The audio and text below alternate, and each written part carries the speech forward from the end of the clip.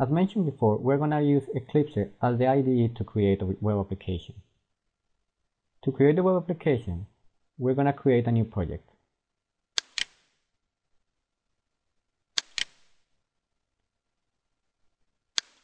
Make sure you select Web and Dynamic Web Project from the list.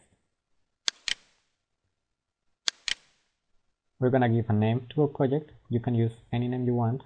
For my case, I'm going to use example 01. And as this is the first time we create a Java web application with Eclipse IDE, you can check that the target runtime has no selections yet. We're going to create a new runtime for our environment. We're going to select Apache Tomcat version 6, and we're going to browse for the location of our Tomcat. In my case, it's Sandbox, Apache Tomcat. I click Finish. You can check that now Apache Tomcat appears as the runtime where our project is going to be deployed. Now we're going to click on Finish. Once the project is created, Eclipse will automatically generate different folders and files that will help us in the development of the project. Before continuing with the project, I'm going to cover some basics about web applications. When you create a web application, these concepts will be very useful and you will find them very often. First of all, you will have a client, which is usually a user with a web browser. For example, Internet Explorer, Mozilla Firefox, or any other web browser. And you will also have a server that will answer the requests you make.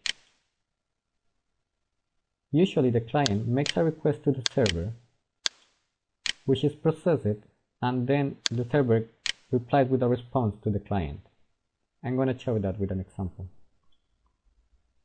When you type google.com and press enter, the browser automatically creates a request object that goes to the server, and the server will get a response for the browser. You can check the actual response viewing the source code of the web page. What we're going to try to do in this tutorial is create our own server using the Tomcat container we just downloaded. We're going to see that we need to do some Java coding, and we're going to use some XML configuration files. So let's get started with our first Java application. First of all, we're going to create a new class, and we're going to name it test Servlet. Put it in any package you want. So in our case, we're going to put it in org.test.webapp. For the superclass, we're going to select the HTTP Servlet class, and we're going to click on Finish.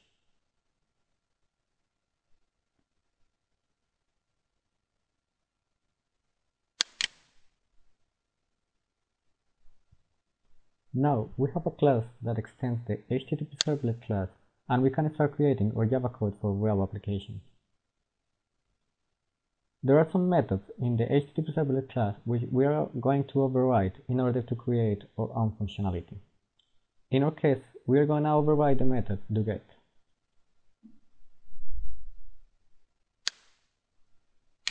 I'm going to delete this. As you can see, the doGet method receives two objects, one of them being the request and one of them being the response.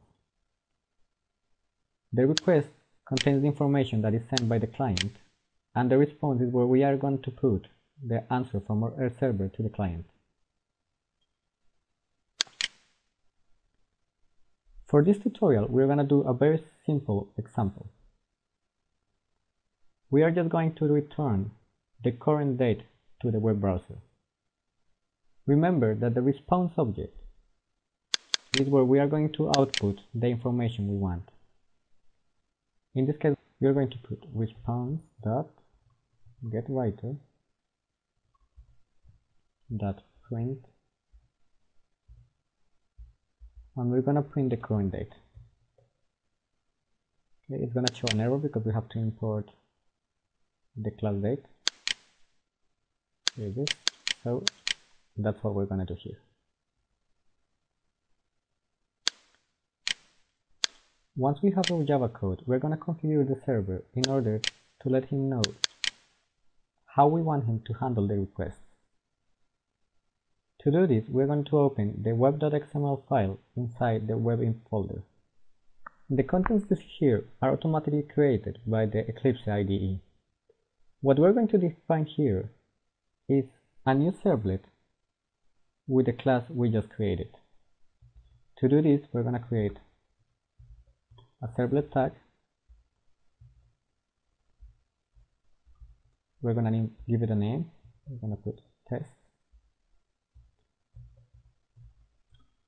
And we're going to tell the server that our servlet is org.test.webapp.test servlet.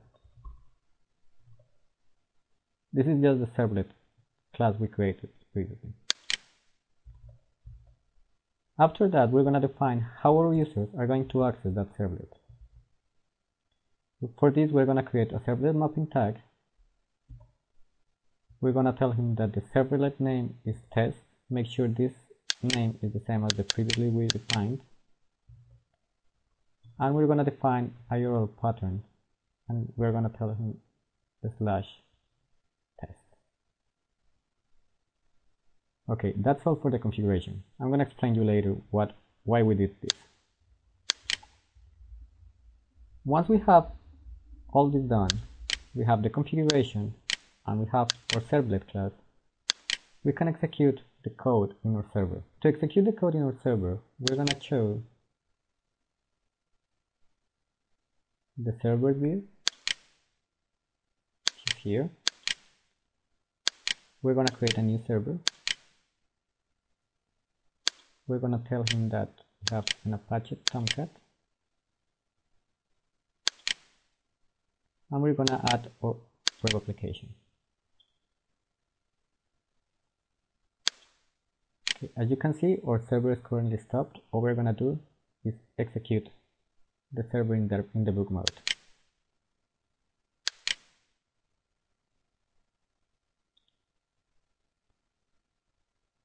Okay, as you can see, it tells us that the server has startup. If we check the server view, it's going to tell that it's running, debugging. What we're going to do is to place a breakpoint here in order to check that the web application is working.